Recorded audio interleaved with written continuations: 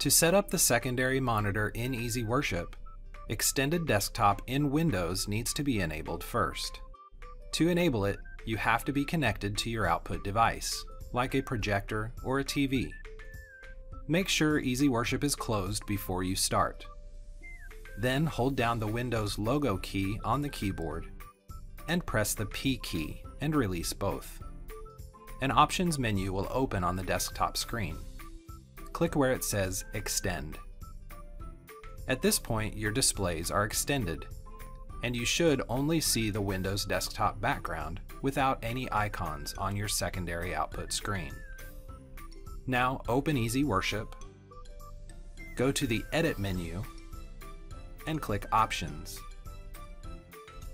Where it says Select Output Monitor, click the drop-down selector next to Output Monitor, and select the item that says Secondary. Click OK to save those settings. Now click Go Live, and Easy Worship should be projecting to the live output screen. Thanks for watching, and thanks for choosing Easy Worship.